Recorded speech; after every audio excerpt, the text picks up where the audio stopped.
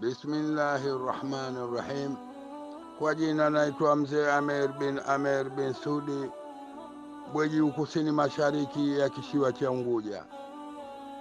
Mzee Ameir bin Sudi ni kuhewani kwa madhumuni ya kumjibu kidogo ndugu yetu mheshimiwa waziri wetu Bwana Ali Abeid Aman Karume, kutokana na kauli zake alizotoa katika baraza la wakilishi mjini Zanzibar. Na mzee Ali Abeid Aman Karume tumemsikia akitaja historia ya visiwa vya Zanzibar. Aliuzungumza utawala wa Kireno kwa kuulani, akalani utawala wa Waarabu visiwa vya Zanzibar, na vile vile akautaja hasa ule utawala wa kienyeji katika visiwa vya Zanzibar. Na kwa mujibu wa kauli zake Bwana Ali Abeid Aman Karume, yastahili apewe elimu, aelezwe historia, tumfunze upya, maana yaonyesha haielewi kabisa kwa namna alivyochafua na kutaja kwa unyanyaso wa hali ya juu hasa utawala wa Kiarabu. Mzee Ali Abeid Aman Karume kwa kweli hana uwezo wa kuielewa historia ya Zanzibar, kwa sababu hakuwepo kabisa katika visiwa hivi, na hata angalikuwa yupo kwa wakati ule hana uwezo wa kuielewa historia ya visiwa vya Zanzibar. Ali Abeid Aman Karume aliondoka mnamo mwaka 1957. Alikuja hapa Kamuzbanda kutoka Malawi mwaka huo baada ya kuunganishwa chama cha Afro Shirazi na Afro Association na Shirazi Association, ikapatikana Afro Shirazi Party. Mwaka huo alikuja Kamuzbanda kutoka Malawi. Mzee Karume akamuomba Kamuzbanda kwamba wakati atapoondoka aondoke na Al-Karume na Abeid Aman Karume, yani mtu na ndugu yake, ili kwenda kusoma kule Malawi. Kwa hivyo Kamuzbanda akachukuliwa wakawachukua 1957 Ali Karume na Abeid Aman Karume. Kwa hivyo hawakuwepo, hawawezi kujua historia ya visiwa vya Zanzibar. Hilo la kwanza. Lakini pia akumbuke kwamba katika kueleza kwake alisema, kataja tawala. Akumbuke Bwana Ali kwamba hizo tawala za kienyeji zilizokuwa Zanzibar, hao walikuwa wazalendo wa Kizanzibari. Akina Yusufu, akina mwana ni wazaliwa wa hapa, akina Fatma, akina Mwanamwema, akina Kazija. Atuulize sisi, tumpe historia ya visiwa vya Zanzibar. Hao walikuwa Wazanzibari, na hao ulikuwa utawala uitwao utawala wa kienyeji, ambao uliangushwa ukapinduliwa na Mreno mnamo mwaka 1507. Akatawala Mreno. Utawala wa Mreno wote, hazina alotuachia katika visiwa vya Zanzibar ni mambo mane. Kaacha ngome kongwe, kajenga yeye. Akaacha gereza la Kinua Miguu, kajenga yeye. Akaacha Mwakakogwa, kaleta yeye. Akaleta na ule utamaduni wa mchezo wa ng'ombe. Uelewe hivyo Bwana Ali Aman Karume. Visiwa vya Zanzibar vyote vilijengwa na Waarabu, na Waarabu waliingia visiwa vya Zanzibar. Kilichowasababisha kuingia ni huo utawala wa Kireno, baada ya Zanzibari kwenda kupeleka malalamiko yao Oman, Muscat. Waarabu kuingia visiwa vya Zanzibar, walikwenda chukuliwa na Wazanzibari, na chombo kilichokwenda wachukua kinaitwa Shapa, kilichongwa Shahaji, wilaya kati mashariki ya kisiwa cha Unguja.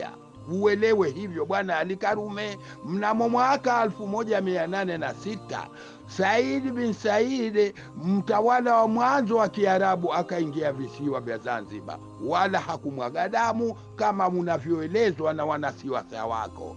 Aliingia hapa, wakapinduliwa, hakufa mtu hata mmoja, wala hakudhurubiwa mtu, wala hakuathiriwa mtu. Mreno akatoka mnamo mwaka 1806. Uelewe hivyo bwana Ali Karume. Kwa hivyo Wazanzibari ndo waliolalamika kwamba wanaziliwa baada ya Mreno kupiga mzinga 1792 akiwa Fukuchani kambini kwake, akapiga msikiti ulokuweko Tumbatu, wakafa watu 40. Ilikuwa siku ya Ijumaa. Uelewe hivyo bwana Ali. Kwa hivyo ikiwa wewe unawasaliti Waarabu, ukumbuke kwamba Waarabu ndo walioanzisha mashamba ya mikarafuu Zanzibar. Waarabu ndo waloujenga mji wa Zanzibar, ukiacha majengo mawili yaliyojengwa na Mreno. Waarabu ndo walioleta gati. Waarabu ndo walojenga hata hilo jumba la Betelgaibu ambalo hivi sasa linatushinda kuendeleza. Yametushinda mashamba. Sikwambii majumba yanaporomoka ovyo kwa masika haya, ni hatari kupita mji mkongwe, tumeshindwa kuyaendeleza. Kwa hivyo uelewe hivyo. Lakini kama haitoshi, si vizuri kama weye kuwataja Waarabu, kwa sababu ukumbuke kwamba 1905 mzee Karume alilelewa na Waarabu. Waarabu ndo walomlea hapo Kiongoni, Mwera, wilaya Kati. Yeye akiwa na mama yake alikuwa hapo Bimwaka. Uelewe hivyo bwana Ali Karume. Kwa hivyo Waarabu ni watu wema sana, kwa sababu walilikulelea wazee wako, na ndo maana baada ya mapinduzi Karume alijaribu kulipa fadhila, akatoa gari moja akampa open body jipya, akapewa kijana mmoja wa Kiarabu, mzee Salum, ambaye alilelewa pamoja na baba yako. Kama huyajui hayo bwana Ali Karume, tunakueleza kinaga mbaga leo. Hao walikuwa watu wema. 1920 umeme unawaka Zanzibar, uliletwa na utawala wa Kiarabu. Zanzibar ilikuwa imejengeka kila mahala wakati alipokuja mapinduzi. Kitu kilichokuwa kaleta baba yako ambacho ni kipya ni television tu basi. Hayo majumba ya michezani unayoyaona kajenga baba yako, pale alivunja majumba. Hakukuta uwanda wala hakukuta mwitu, alivunja nyumba akajenga nyumba. Kwa hivyo Waarabu waliishi visiwa vya Zanzibar hapa kwa ruksa ya Wazanzibari, na wakati tulipokwenda wachukua waliuliza nini tija yetu, nini malipo yetu baada ya kumuondosha Mreno. Wazanzibari wakamjibu wakamwambia, hatuna cha kukulipa isipokuwa tutatoa huduma. Hapo Waarabu ndo wakazalisha jina la wahadimu kutokana na huduma. Jina la wahadimu kuitwa sisi watu weusi si tusi, kwa sababu linatokana na huduma. Uelewe hivyo bwana Ali Karume. Kwa hivyo Waarabu ndo waliojenga visiwa vya Zanzibari, na hivi sasa Mwarabu gani anayehamia kuja Zanzibar kutawala? Nani? Nenda ukaiangalie Maskati ilivyo hivi sasa. Mwenyezi Mungu kuanzia mwaka 1964 akaiangalia jicho la huruma Maskati. Leo Maskati kila kitu kiko kuliko hapa Zanzibar tunapozalisha. Hata hivi sasa ukifika Maskati utakuta machelcheli tayari watu wanakula, hali ya kwamba visiwa vya Zanzibar bado machanga, bado hajapea. Hiyo ndo Maskati. Mwenyezi Mungu akaiangalia Maskati kwa jicho la huruma. Hebu kaangalie hivi Maskati bwana Ali Karume ilivyo kuliko Ulaya hivi sasa. Na sisi Wazanzibari sote tunapata ufadhili mkubwa, na sisi tu, hata hiyo serikali yenu bwana Ali Karume inapewa misaada. Tumepata hapa mahospitali, vyuo vikuu. Waarabu hao ndo wale sijui kiatu chako vipi, wao wabaya, lakini kiatu chake je? Basi tukumbuke kwamba si vizuri kuwasaliti. Sisi tuna maovu mangapi, tumepoteza watu wangapi tokea hiyo mapinduzi unayoyataja. Watu wote wenye elimu wamepata misukosuko mikubwa, wengine wakafa, wengine wakakimbia, wengine hatunao. Kwa hivyo hili bwana Ali Karume si neno ambalo la kujisifia. Labda nikukumbushe, tumepoteza watu maarufu wengi, zaidi ya watu 50. Wengine wamekimbia, wengine wamekufa, wengine wakauawa.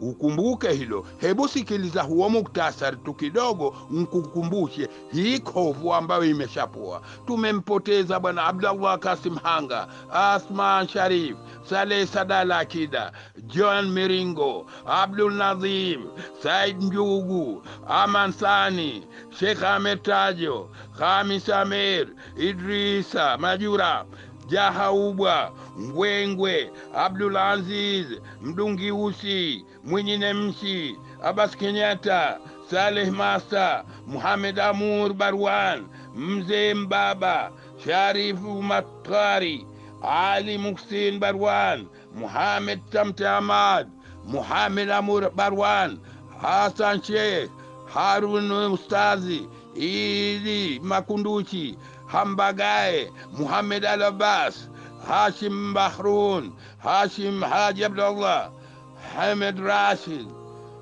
Ali Mnara, Salum Jinja, Salum Ahmed, Said Abdullah Hugo, Haji Hussein, Umari Hamad, Yahya Muhammad, na wengine ni Robert Taylor, Mzee Mwita, Khamis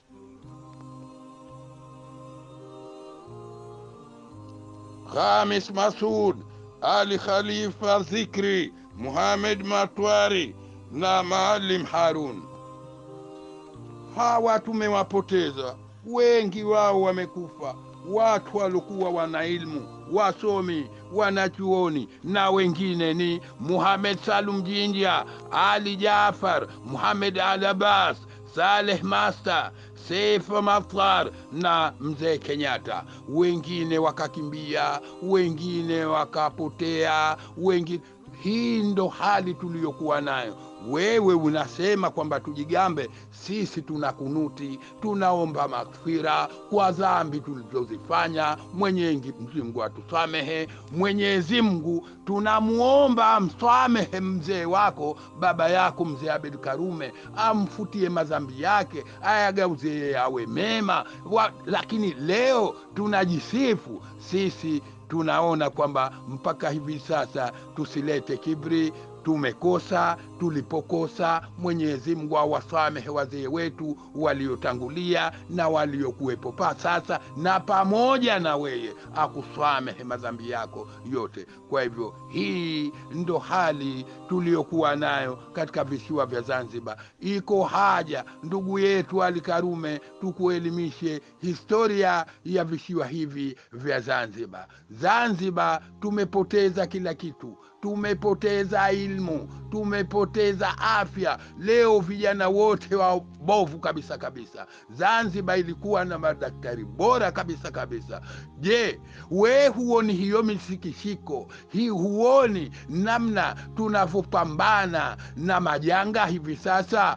Hizi ni dhambi ndugu yangu. Mwenyezi Mungu hakuwaumba watu kwa kuwaadhibu. Tuombe maghfira. Hizi ni dhambi. Baada ya kusema hayo na kutakia kila la kheri bwana Ali Abed Aman Karume, iko haja ya kuja kusoma. Waarabu hapa ni pao, kama alivyokuwa pao wazee wetu na wazee wako na wazee wetu. Kila mtu ana kwao. Wassalamu alaikum wa rahmatullahi ta'ala wa barakatuh. Mzee Ameir bin Sudi, kusini mashariki, kisiwa cha Unguja. Salamu alaikum wa rahmatullahi ta'ala wa barakatuh.